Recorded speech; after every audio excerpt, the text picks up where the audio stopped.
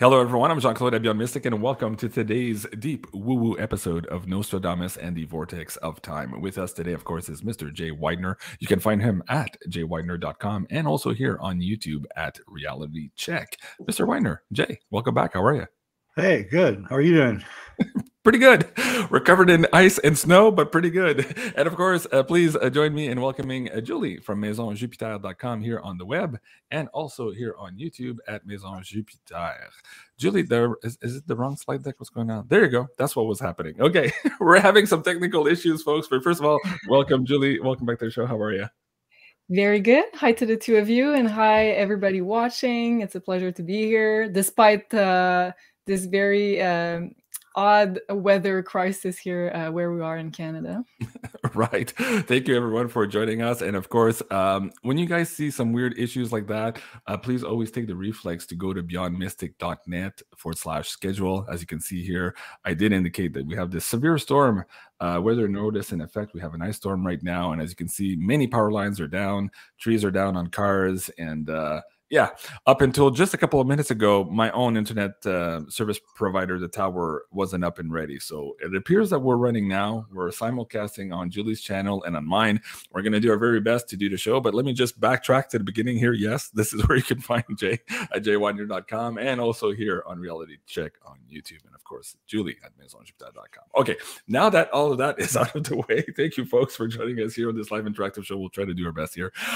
Julie, set the stage for this particular episode here of Nostradamus and the Vortex of Time. There's a lot happening in our realm. We're getting closer and closer to the storming of the Bastille. We saw earlier in France, people were storming the BlackRock Enterprise headquarters. And of course, here in the United States, we have a very distinct figure that was just arraigned the other day, making a complete mockery of our judicial system. Julie, where the hell are we on this timeline, and how does Nostradamus' prophecies maybe help us here navigate all of this crazy stuff? Well, great question. And I know Nostradamus was famous for his kind of apocalyptic predictions of like the whole world would go crazy, we'd have natural disasters, man-made disasters. But personally, I think I'd like to look at more of the Aquarian archetypal energy that's coming in that also Nostradamus prophesized. So I think we're fully into it because Pluto just entered the sign of Aquarius and we're transitioning into the age of Aquarius, as you guys know. So and Aquarius is all about rebellion. It's all about revolution, as you just mentioned, the storming of the Bastille that happened at the very last time that Pluto was in Aquarius. So when we look at the past, we can also kind of know what kind of portal of energy will be revisited with, let's say, another chance for us to make different decisions and to choose our future in a different way. And Nostradamus was really big also on that notion of not having a set future, but just kind of mentioning and looking at different timelines in the future to try to avoid the worst ones and choose the better ones. So it's not, as a lot of people are saying, it's not a fate we can't escape. It's more like empowering information to really make conscious decisions. So today we're going to look at two quatrains that I think are very relevant at the moment with all this very Aquarian-like energies of revolution, freedom, wanting to step out of the system, the matrix, which is very Aquarian, also technology, ET discoveries. So we're going to look at two of those that talk about, let's say, some kind of downloads coming in on Earth and allowing us to rediscover hidden knowledge about ETs, but also about our own Earth. Okay, very good. Let me bring up the first slide. I see we're a little bit choppy here today, but so far the audio at least is coming through okay. So let us know, folks, in the live chat if there's any issues either with the sound or the audio. We'll try to adjust as we keep going. Julie, so the first quatrain is 714. Set this up for the audience here. Okay, so he says in the first line, they will come to expose the false topography. And I just want to mention here some versions of this quatrain mention he will. Some other versions mention they will, but in the French version, there is no pronouns. So it doesn't really matter. It's that will happen. That's basically what Nostradamus says here. So they will come to expose the false topography. So that's very interesting to me because he kind of leaves that very mysterious. What kind of topography are we talking about here? So are we going to learn about the Earth topography, geography that is false? So are we going to rediscover Earth geography and the lies that have been tied to Earth geography? So maybe our maps are not accurate and we'll update them. So that's kind of a possibility here. But the other one is also exposing space exploration and the planets of our solar system and probably beyond that have been colonized already and that have built on already. So I think there's kind of two concepts here of topography that Nostradamus is kind of hinting into. And then second line, he says, the urns of monuments will be opened. So throughout a lot of quatrains, Nostradamus uses the word urns. I noticed not always as a funeral term, but mostly like an Aquarian archetype, because the Aquarian archetype has the urn as a water bearer. So it's a symbol of knowledge and it's a symbol of Aquarius. So to me, it's more like ancient knowledge will be rediscovered because he does talk about monuments. It talks about the past, is hinting about the past in this quatrain, is this line. So hidden knowledge about sacred sites also kind of came to me, about monuments. So I think we're going to rediscover a whole lot of information about who we are, where we came from with those sites, and having a lot of knowledge that is going to be available to us all of a sudden. So maybe because of an event, maybe because there's like an influx of energy that opens up our chakras, who knows? So I can't wait to see what Jay's going to be picking up here. And so another possibility here is a secret document found indicating contact with ETs. So I'm writing a lot of possibilities. And then the other thing that kind of hit me when I was reading that line was the Vatican and its secret library. So and I know the Vatican came in the in our energetic field recently with the eclipse coming up that is going to be at a very interesting portal of energy astrologically with the birth of the Vatican. So maybe the secret library is going to be made public, but because Nostradamus seems to be hinting at some kind of event that will make a lot of knowledge available all of a sudden. So then third line, thus multiplies the philosophy of the sacred or false sect. So here exposing the religions that kept us from knowing who we are and where we come from. Also the age of Pisces, which was all about faith, dogma, religion. And then we're moving away from that in our kind of knowledge evolution to Aquarius, which is all about true knowledge, true science, and our interconnection to all human beings and also to stars. So I think we're moving away from those blinders that kept us in the religious system with the age of Pisces, opening up to more knowledge. So I think this lines refer to that. And then last line, black for white and the new for old. Wow. So to me, it feels like we're out of the dark ages and into the age of Aquarius, because Aquarius is also a future-oriented zodiac sign. So kind of entering the sci-fi world.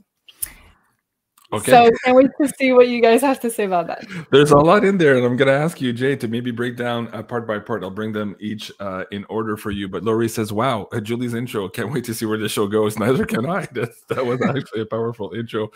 Jay, let me bring this back up on the line for you as well. For me, let me ask you about this exposing of false topography. There's the idea, and you've mentioned this before on other shows, that the planet we live on might not be exactly as it's being portrayed. And when I see the quatrain, I also think about perhaps national boundaries, this fallacy of having boundaries between all of these countries that at some point here will have to be redesigned. What's your first take here on this false topography, and how does that relate to perhaps the knowledge that is just before us now? Well, we know 10 years ago in 2013 that Vladimir Putin released all the maps of Tartaria that had been secretly hidden inside the Kremlin. And that started the whole Tartarian alternative history, people going crazy like me, because, you know, there's this country that existed for 1,000 years or so, and nobody ever learns anything about it in their history books. And and then that gives rise to, is there other things that we don't know about? And I've long advocated that there is an unknown country that is here on Earth, that is populated by the elites, and they use it as their taking off place. So when they want to interact with us, then they use their flying saucers and everything, and they come from this undiscovered country, which is kept off all the maps and all the globes and everything. And I believe that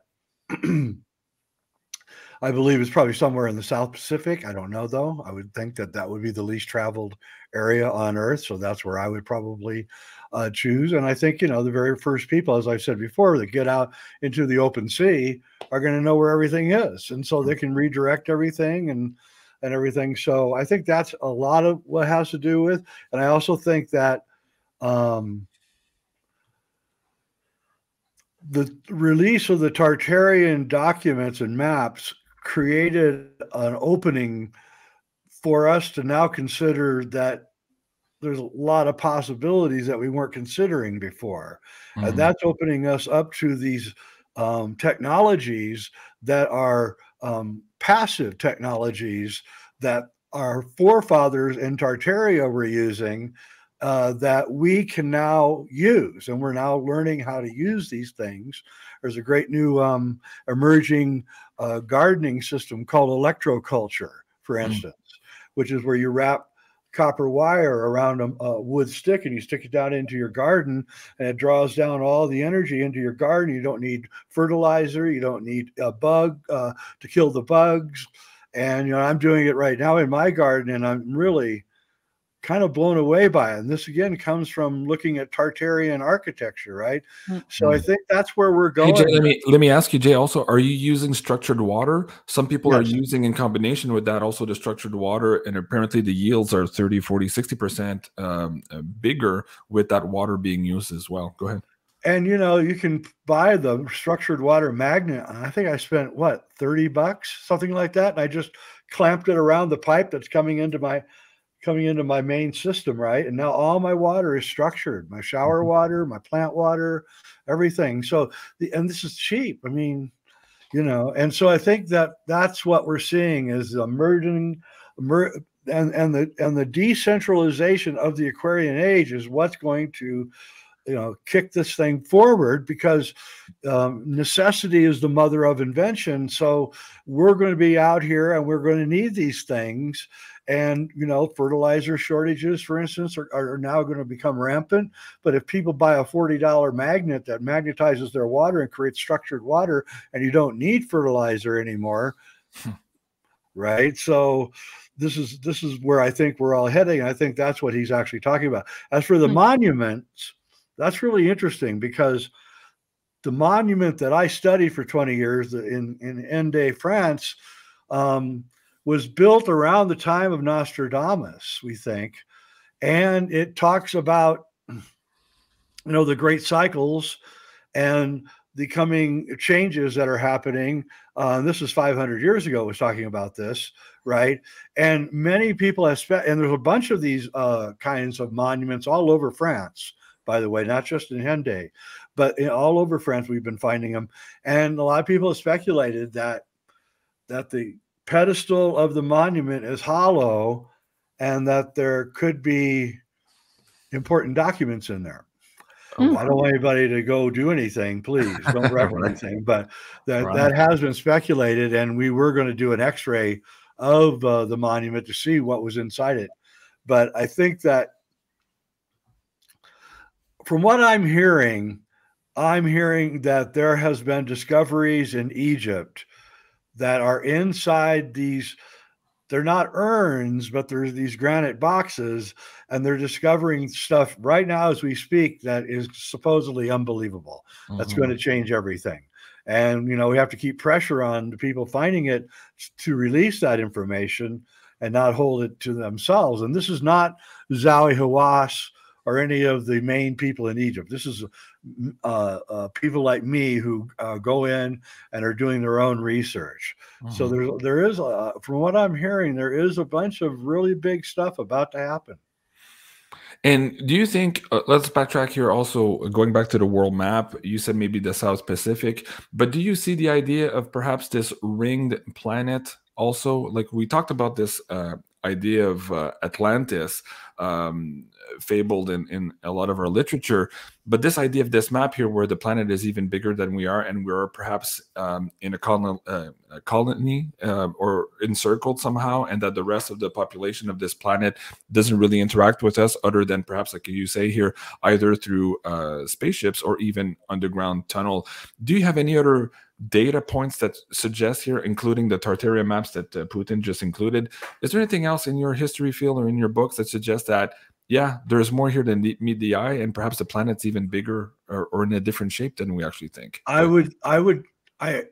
highly think that we may live on a hollow planet.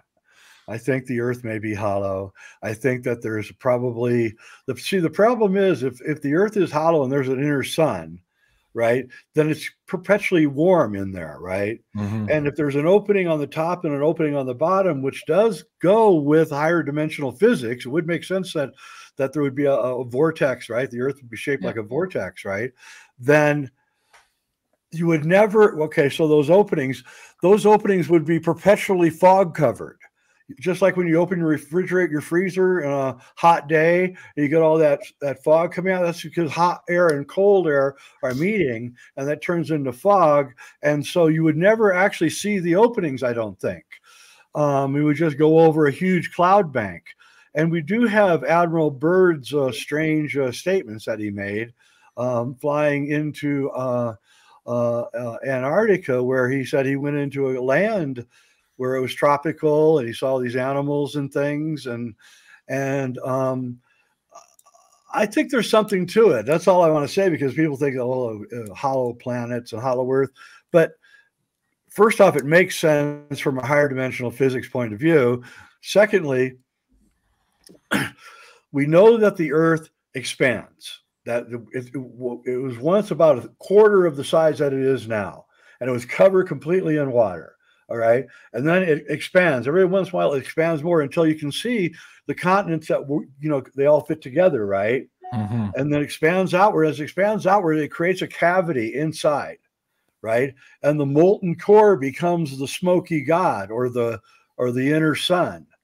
And the Earth is expanding. And we've gone through many expansions, and we're going through one right now, in fact, and we're going to expect a lot of damage to our infrastructure over the next few years as the Earth begins another expansion movement. So I think that there's a whole other world that exists right here with us that we don't know about, that keeps itself secret from us and influences us heavily, especially our religions. And they come in and they influenced Akhenaten, Muhammad, a lot, Moses probably, and they're doing it because they're moving us towards something, and now we're in the age of Aquarius. It looks like they're about to expose themselves to us. You talked about these big sarcophagi, or these big granite boxes in Egypt. We just saw last month the discovery of a brand new tunnel inside the Great Pyramid of Giza. This is on Graham Hancock's channel. I wanted to also ping your memory and your knowledge on perhaps the cavities below the paws of the Sphinx. Yeah. Now, we've heard a lot of stories about that too. Can you bring that into the context here of these urns being opened, as Nostradamus is talking about? Do you see also that connection with the Sphinx and or here this new tunnel in the pyramids? And what can you share with the audience? Yeah, the technology has become so advanced that we can now see the cavities underneath the paws of the Sphinx. And I'm sure that, you know, they've somehow worked their way in. As I think I've told you before, when I was at the Sphinx, I found a tunnel in the back, the rear end of the Sphinx, looked right down into the tunnel. So there's tunnels, or if there may not even be tunnels, they may be hallways and rooms in structures that have been covered over by sand. That's probably more likely what's going on in Egypt. And that's what Fulcanelli tells us at the front piece of Mystery of the Cathedrals, is that the Sphinx is sitting on top of another structure that's underneath it. So that may be what's going on here. But yeah, there's a lot of really exciting stuff being discovered here recently. And weirdly enough, a lot of it's pointing towards some kind of ET thing, is what I'm hearing. So okay, that's my next question. Don't go too fast, Jay. Everybody's mind blown already. Okay, so in the Web Data report, starting around, I believe 2007 was the first time Cliff saw this in his reports, and then it was repeated over and over, let's say for the last 14 years or so. There is a data set that at some point here we would have food riots, the degradation of the dollar, the implosion of the religion itself, the Catholic Church itself from within. And that was tied to a data set of the storming of the Vatican. And in there, we would have this big title, which was Secrets Revealed. And so as we go underneath the Vatican, we look at perhaps the history and the books that are from the Library of Alexandria. We look at the perhaps even occupied territories from other races, which brings us to our point.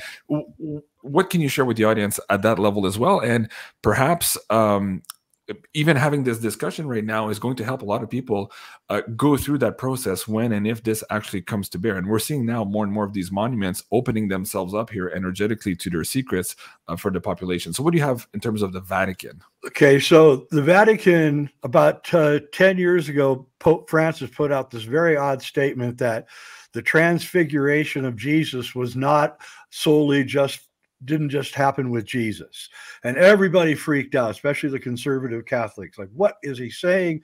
This is the greatest heresy of all time. Well, I got into it, trying to find out what that was all about. And what has happened is that the Catholic Church has sent priests out over the last 20 years, and they've gone to Tibet and to India, and they found evidence of people attaining light body, solid evidence that people have attained light body many times, including just a couple of years ago. Father Miso went to Tibet, and he was 2 days late to the event, but he did find the nails and the hair that was left behind, and there were 20, 30 people saw the event happen. And so the Pope has come to realize, and the Church has come to realize, that probably I forget his name, Asoka, the Hindu, the guy who converted to Buddhism, sent out many people, to evangelicals out into the world. They went to the Middle East. We know that Jesus studied in India. He probably studied all the light body traditions that were very going at the time. He came back and he demonstrated it. And that's what happened. And so when they went to the tomb on the Sunday after the crucifixion, all they found was the shawl with the shroud that was left behind. And so the church is like completely falling apart now. They're completely, right. There will be no Catholic Church very soon. They now realize that everything that they've been teaching has been wrong, that what Jesus was trying to demonstrate was nothing of what they were trying to teach us. And they're backtracking, and they know that it's over for them. And I don't know what to say, except that, if you really want to read, it's called The Immortality Key. I forget the name, the author's name, but he absolutely proves that the rites of the Mass, of the Catholic Mass, up until about 1,000 years ago were psychedelic. They were actually handing out psychedelics at the church mass, and that was what was really going on.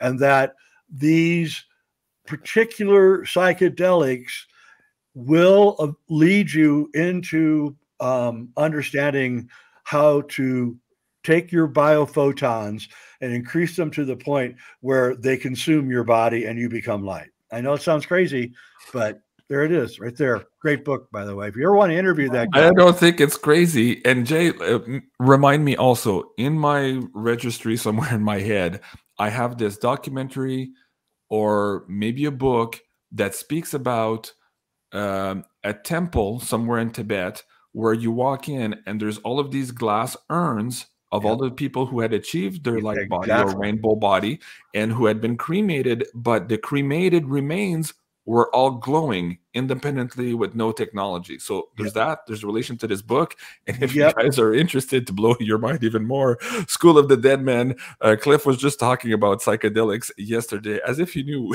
we were going to get into this topic here today. So go check it out. So Jay, remind me about those urns, perhaps with those glowing human remains. Yeah. So if they have let certain people in, the lamas in Tibet now. They have to keep it cool now because the Chinese are everywhere now. But they have these rooms where the remains of the light bodies, like you leave behind your teeth and your nails, right? They stay behind and they're glowing, right? And also sometimes they'll just leave a little piece of calcium behind, right? That will be the only thing that's left behind. And then they'll put that into an urn, a see-through urn, and then that will glow. And they actually use it to read and stuff, right? They use these urns to read. And this knowledge has been suppressed for thousands of years. And right now it's escaping in a big time way. And we know, if you ever watch my video, my reality check, Secrets of Light and Dark, there are ways to fool your pineal gland. Your pineal gland is ruled by light, okay, and dark. Okay, serotonin is released when your light hits your eyes. Melatonin is released when no light hits your eyes. That's why you shouldn't watch TV late at night. You're fooling your pineal gland. And you can do these exercises yourself. They're completely free.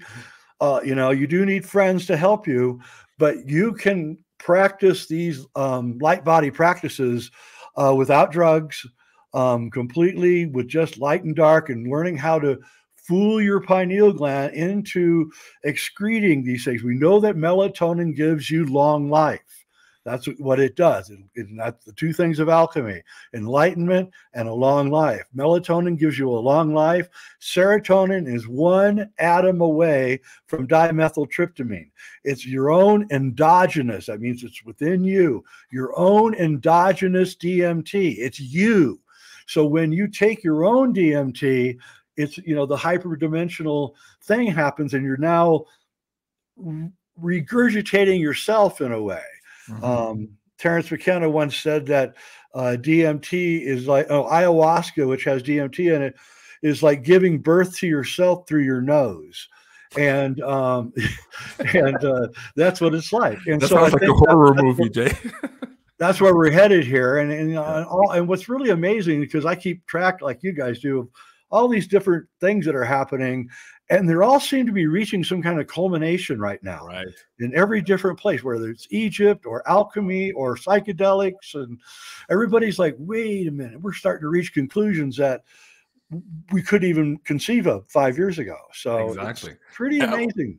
I love what you're saying about also the endogenously produced chemicals. A lot of people are going outside for ayahuasca ceremonies and all that. But when you get into this technology, this light and dark you were talking about, you guys can do that at home. You can set up your own dark room, and you can spend some time in there to increase that effect here of this endogenously produced DMT. And when you go, oh man, we could do a whole show on that, Jay, but thank you. I really appreciate that. And I wanted to ask you this last question as you brought up your reality check YouTube, and people, please go subscribe to Jay there. He's got a lot of amazing information. Atop the page on your banner, you're showing an alchemy poster, and I was wondering if in these light bodies and the remains of these light bodies, you know, in alchemy, how you use urine, sperm, blood, crystals, gold, silver to make the philosopher's stone. Have you seen any references anywhere of perhaps also using some of the remains of these light bodies? No, but it is what alchemy is. What alchemy is the alchemist is seeking to attain his light body, his diamond body, they call it. Right. And he's using all sorts of different things that help him achieve, her too, because there's alchemy is usually a man and a woman working together. She's called the Sora Mystica, or the mystical sister, and he's the alchemist, but he needs to have her for the balance of it. And it's weird because over and over, there's one thing that keeps reappearing when this light body stuff is somehow it's related to forgiveness and compassion and love, right? It's like you have to have all these things up front first, like Jesus, like the whole thing of Jesus, right? Yeah. He had to prove that he could forgive his enemies who were killing him, literally, before he could achieve this transfiguration, right? And the same thing with like Pabasambhava and all the others who have achieved it. They had to go through this like whole inner process of I don't know, learning how to walk in other people's shoes, kind of. And and alchemy is full of that too. How you know, you can't have these negative thoughts, and you've got to, you know, or otherwise you'll screw the experiment up and all of that. But basically, alchemy is about absorbing light, how to turn your biophotons on so that you are emitting as much light as possible.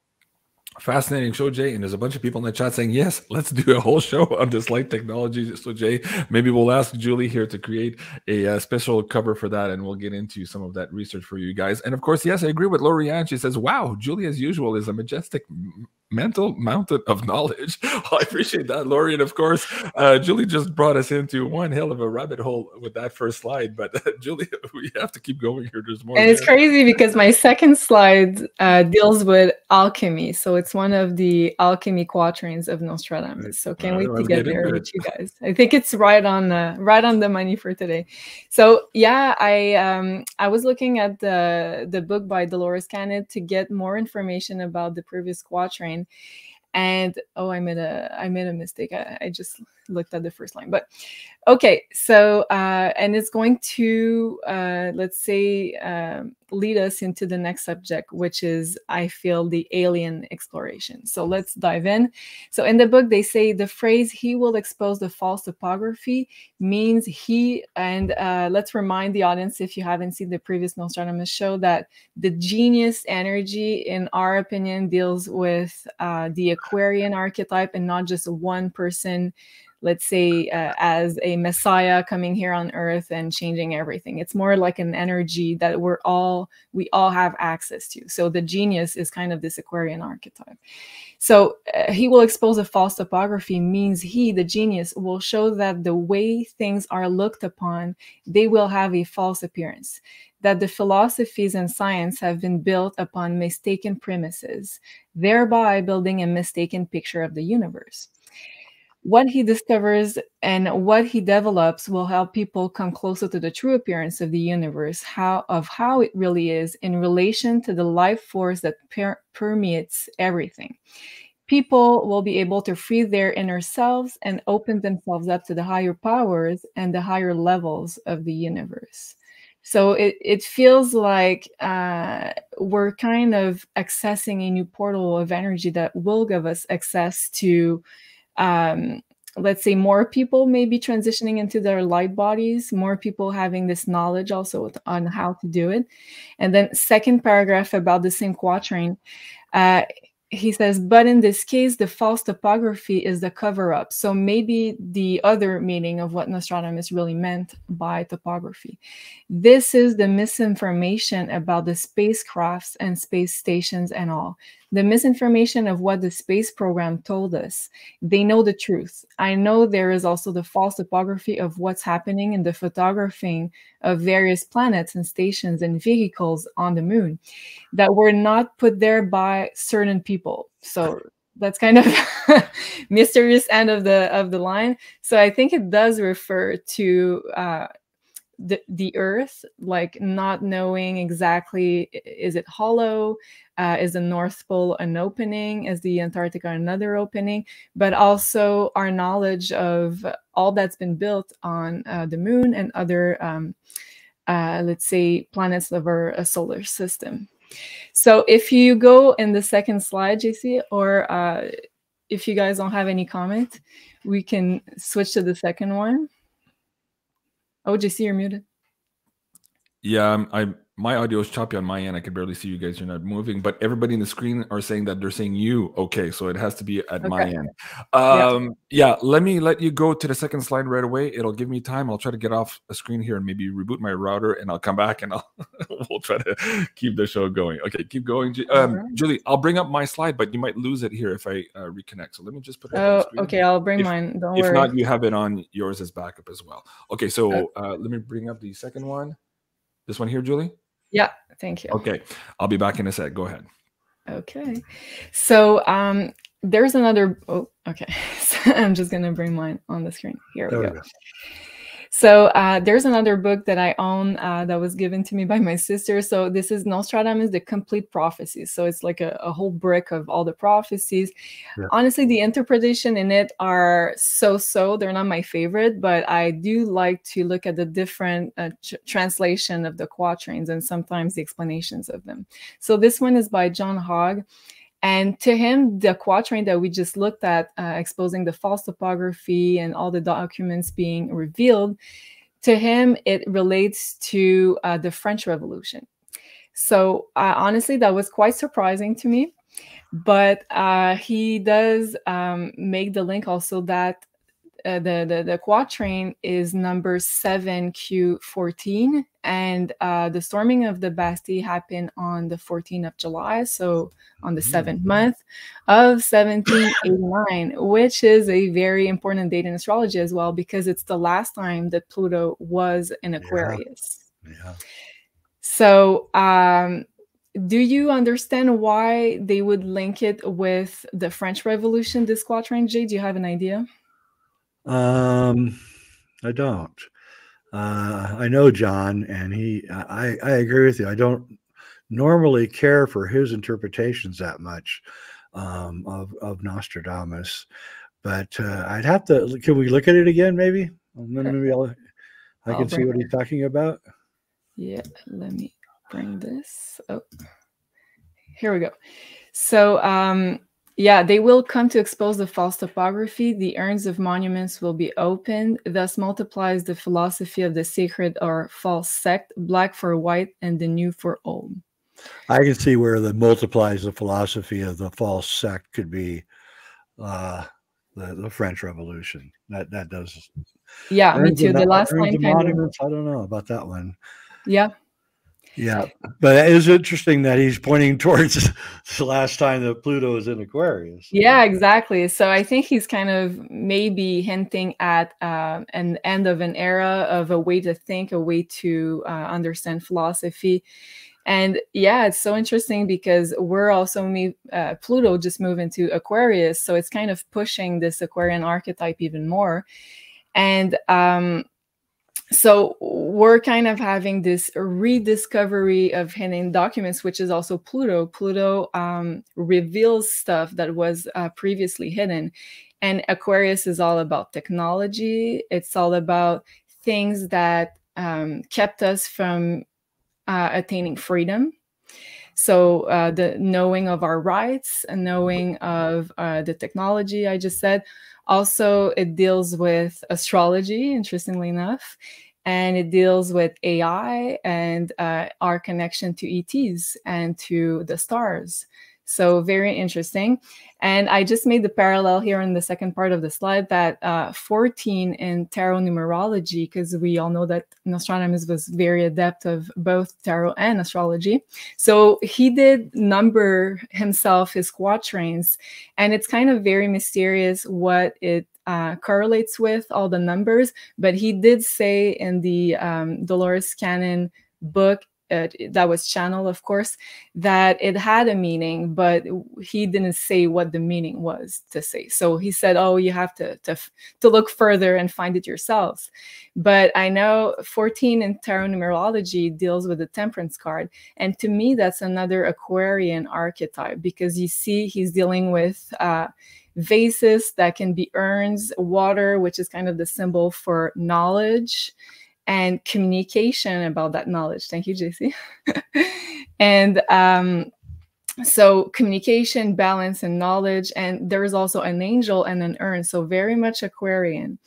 And this number of the quatrains, 714, if we add the numbers together, it's the world card. So kind of the end of an era and a big change on how we experience the world. So all of what you just said previously about us kind of doing things that look supernatural, attaining light bodies, makes total sense, because kind of the physics of the world are changing, because we're also changing era with Pluto in Aquarius. So that's right. That's exactly right. 14 is also the number of part pieces that Set cut Osiris up into. So oh, wow. and then he spread every piece all over the planet, and Isis had to go around and pick them all back up, and she only got 13. She was missing the phallus, so she had to create a golden phallus, to which she impregnated herself with, and had Horus, who went back and got revenge. And so it's the whole alchemical story of dismemberment, regrouping, resurrection, right, and then rebirth. So 14 wow. is that. Also, JC, you're muted. Oh, okay. I think I'm back. Going back to these monuments from earlier, do you think the phallus is maybe here at St. Peter's Square? Is it maybe in Washington, D.C.? It's probably, I don't know where it's at, but it's, it's probably been one of those places. Or the three main places are what? London, the Vatican, and D.C. So that's where they keep all the stuff. It's probably in D.C., like, the end of Raiders of the Lost Ark, in that warehouse there somewhere. Right. So, wow. Yeah. Going back to, I missed part of it there as I had to reboot. I wanted to get back into the ET component. Julie, you brought up the fact that, of course, Pluto was entering Aquarius. In this particular episode, Pluto the Destroyer, if you guys haven't seen it, go check it out on our Rumble feed. We talked about, going back to the quatrain here, the removal of the sect, or the removal of the cults. We talked about some of the figures in the ET community, and their masks haven't been dropped here as of late, so that we can actually enter into real disclosure and a rapprochement between us and our actual star families. Jay, I know this is a difficult subject, if not an impossible subject for you to speak online. Can you share anything about what's going on right now, even not necessarily about the particular gentleman on the screen, but this idea of having to remove all of those false gurus, those cults around the ET conversation, and where you see things moving forward here, as we are definitely coming closer here to this bigger conversation about extraterrestrials? Well, everything's moving to cults. Everything now. Politics, art, movies, everything is cults now. And it's very disconcerting, because cults don't really learn to think for themselves. They usually follow a charismatic leader. But at the same time, it seems like the mask is coming off of everybody, and they can't really run and hide. And people have had, a very jarring learning experience, where they believed what people were telling them, and then that person then ends up saying that, no, everything I just said wasn't true. And so they get all crushed and hurt. And, they free energy was promised in 2015, and zero-G vehicles were promised, and it was all going to happen real soon. And then none of it happened. And here we are years later, and none of it happened. And so what it did is it demoralized the community. Oh. And so it was a very bad thing. And so, but the community learned. And so now the community is going to demand to see the receipts from now on, I think. And so, it was a bad experience, but it was a good experience. But here's the thing. If we can get the secret of alchemy out into the world, so that everybody can practice alchemy, light body practice, then we've won. Then we've undermined the entire structure of the world. The whole structure will be undermined. You don't need food when you're a light body. You don't need to sleep. You don't need, right? And you don't have to. And you can. It can be a slow process. So this is why it's so suppressed, and why the church taught it all wrong, because it has to be suppressed, because it's the one thing that will overturn the power structure. And so they can't let it happen. And I don't care anymore. And I think there's a whole bunch of people that don't care anymore. And so we're just saying it out loud.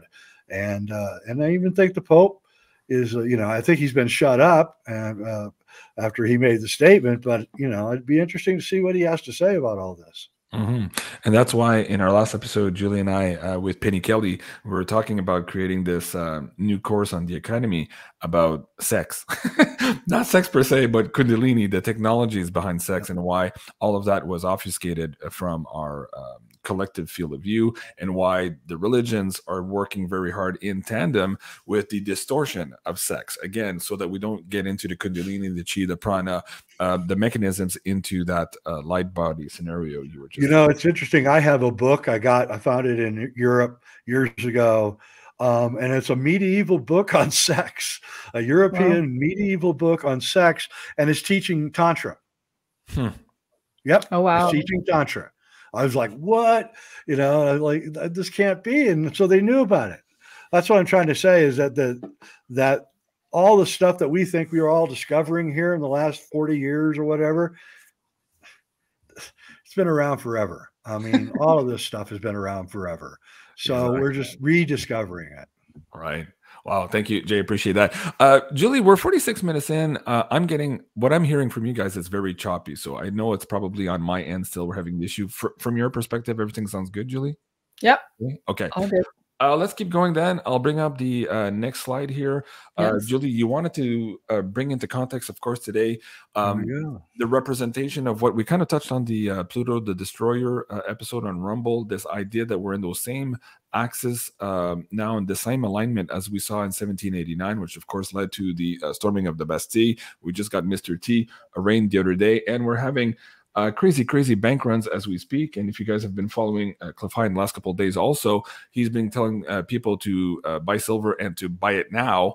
And this is the video you're looking for, heavy metal. You'll get some more context now. And he was saying that perhaps within the next 2 weeks, even, the silver in the pipeline coming in for delivery is also evaporating. So there's big happenings right now in the silver market. As we know, it passed the $24 mark at closing last Friday, which was a huge line in the sand. And of course, on Mr. T's arraignment day, we passed $25 per ounce. So there's a lot happening there. Julie, set this up for the audience members.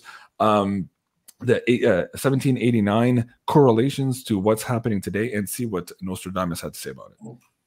Yeah, so the correlation between the French Revolution and the previous quatrain, to me, I wouldn't have made a link between those, but I found it very interesting because that was the last time Pluto was in Aquarius, and also the last time that the nodes were in the financial axis, 1789. So right now, the nodes are in the same place. So the North node is in Taurus, South node is in Scorpio. So we're letting go of all the power structures that's been enslaving us financially. And that was kind of the same karmic topic that was happening back then in 1789. So just before the storming of the Bastille on July 14, 1789, there was also a major economic crisis at the time of Louis XVI. So a big financial shift was sort of happening, and that led to a powerful revolution. And of course, it ended up as being the end of monarchy. France became a republic. So you see this very emphasized Aquarian archetype of liberation, equality, and that was also part of the motto for the French Republic: equality, brotherhood. I can't remember exactly what it was, but very much Aquarian, that we're all equal under the law also. And that also came with the same year, the Declaration of the Rights of Men from the Assemblée Nationale in France. So in France, I mean. So basically that gave more legal rights to ordinary people, equality before the law, and it was kind of the foundational document for democracy in Europe. So you kind of see also this Aquarian archetype of wanting to be equal, not wanting to have a middleman between you and your fellow citizen and your resources, you and your knowledge, you and, you know, you get the drift. So, and that also led to the creation of the middle class, which I think is one of the most important things to mention here, because before that, it was very polarized between the rich people, the aristocrats, the royalty, and then you had the bottom of the pyramid, the poor people. So there was no middle class before the revolution. And last time Pluto was in Aquarius, it created a middle class. So I found it, and we touched on it on the Pluto in a Pluto the Destroyer episode. That also, I feel like that was why since 2020.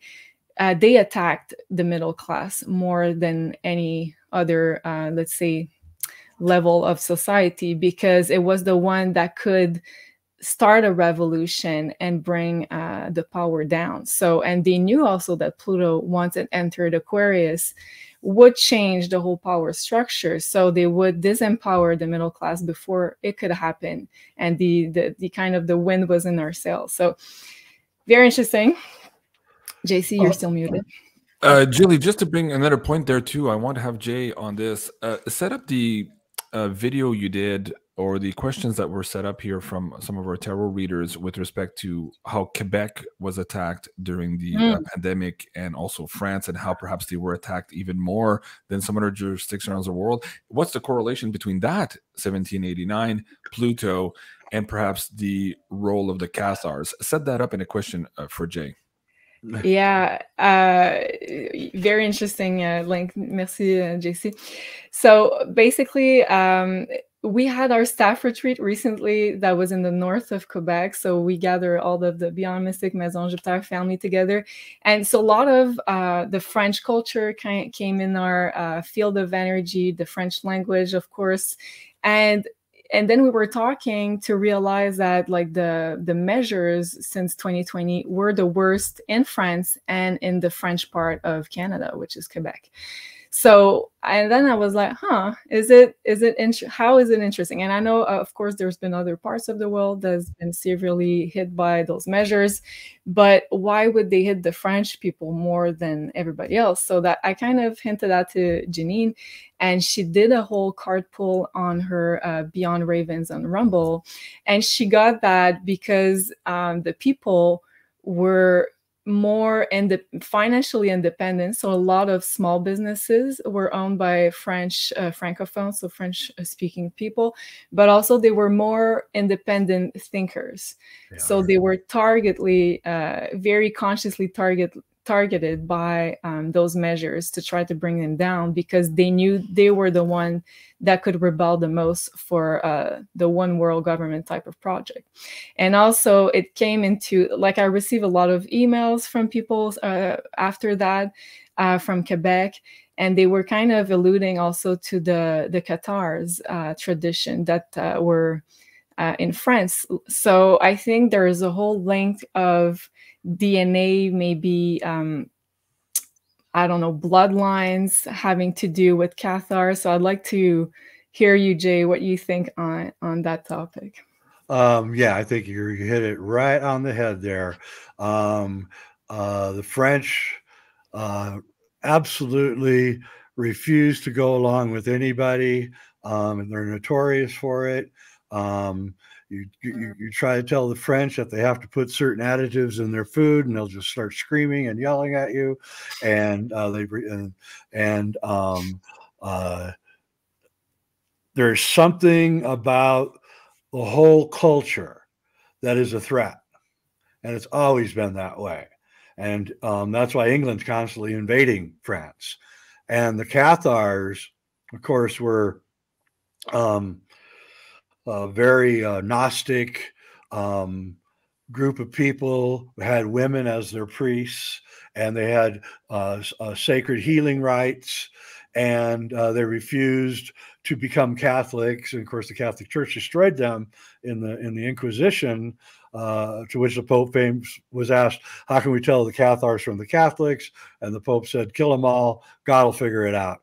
And so they came and they killed everybody in the south of France. So I wrote a whole screenplay about this, and I actually had Leonardo DiCaprio interested in it at one point. This was about 20 years ago, and but I couldn't get financing. But the whole story is amazing. And there's another point that needs to be said about this, and because the Cathars and the French Revolution have something in common, and with also today with what's going on, and that is that the French Revolution did not succeed until the women got involved. They were not involved. And then when the food prices started going up and they couldn't feed their kids, they started getting really pissed off. That's when the revolution started. The same thing with the Cathars. The Cathars were ruled by women. There was a whole class of women that ruled them, and that really irritated the church and England. And today, what really scares the powers that be, I think, is the fact that women are rising up. They're going to school board meetings and they're starting to make their voices heard. And I don't think they know how to handle this. What are you going to do? Go beat up the woman? I mean, what are we going to do about this? And it becomes like a very upsetting point for the people in power to have, all these women complaining and yelling at them and saying, "You can't do this," and "How dare you teach my kids this," and all of that. And it's having an effect. And I believe that if we have a revolution, I don't think we're going to have a violent revolution, but I think it's going to be led by women. It's going to be a cultural revolution that would be led by women. And the men will follow, because right now we can't say much as men anymore. So it's going to have to be women, because we just get called names and told that, we're just, what is it? Manscaping or whatever they call it. You really can't do anything. Men have to let women do it now. We just can't do it. Yeah. And I have to say, like, it's very Aquarian again, because Aquarius to me is all about balance between your inner divine feminine and inner masculine. So it's not about women overpowering men, which is kind of what the mainstream wants you to believe, that, oh yeah, I'm an empowered woman, meaning like I'm trying to be a man. So that's not at all what it's supposed to be. Aquarius, in my mind, is to be a balanced individual. I just keep losing connection. So I left. You guys were talking about the banking system, and I came back. You're talking about manscaping. So I'm not sure what I mean. That's fascinating. Yeah, we went a long way, JC. Okay. I heard you say DiCaprio. With respect, I think Jay was saying that he had a script for him. What was interesting in the news today too, he's out there fighting, of course, unveiling some truth bombs there about the Obama campaign and some of the campaign finances and maybe laundering stuff. So I thought that was funny. What's your view on this character, DiCaprio, at this point? Where is he on the spectrum here, fighting the spiritual war? Do you know? I don't know. I know that he's very interested in the Templars and the Cathars and all of that. And I think his heart's in the right place. I think he's been a little, the problem with being a white guy in Hollywood these days is you have to act really well or you're not going to get any jobs. So it's hard to tell when a white guy's acting woke if it's real or not. Like the guy that played Captain America, he's super woke, right? And he's super white guy, right? And it's like, I don't believe him. I don't believe it. I believe that he probably has to do this kind of thing. So I can't really tell. I know that Leonardo is 53 years old and he's dating a 19-year-old, and I think he's pissed off a lot of feminists and stuff with that one. But hey, whatever, I thought his cutoff age was 18, so at least he's broadening the spectrum there a little bit. Okay. I think this is what you guys were referring to with the manscaping and all the crazy transgender stuff, all these brands losing their shit here. Of course, Travis Tritt is seconding the video that Kid Rock did the other day, of course, admonishing here Anheuser-Busch and the Bud Light series. Also, Nike now is in trouble for all this. Absolutely crazy. Julie, we have quite a few more slides, man. I keep losing connection. I'm having trouble following with you guys. What do you think? Well, Bye. Okay. Let's do another one, Jay, if you agree, Okay. and then we can get on the Yeah. alchemistic quatrain that I really wanted to have your input on, because I think it's going to be a great addition to this one. Okay, he's back. Maybe for our ending. You guys want to call the show because I can't do this anymore. Yes, let's do another one to talk about alchemy more. Okay. Thank you so much, everyone, for joining, and thank you for all the comments and supporting us here, even though we're having all of these weird technical issues here with this ice storm that both Julie and I are being affected by here from the bandwidth and also from the internet and power outages as well. Thank you so much for joining us here today, guys. Please, in the meantime, go and support our friend here, Jay Weidner. You can find him at jweidner.com if that works. I don't know. It's like coming up on the screen. Nope. And of course, on his YouTube channel as well as Reality Check. And you can find Julie. Oh, here we go. So we can find JC at Reality Check. Yeah, hopefully soon. And then thank you so much, Jay. That was amazing. You always bring such amazing content, and I can't wait to talk to you again. Okay. Thank you, everybody, and see you very soon. Au revoir. Bye.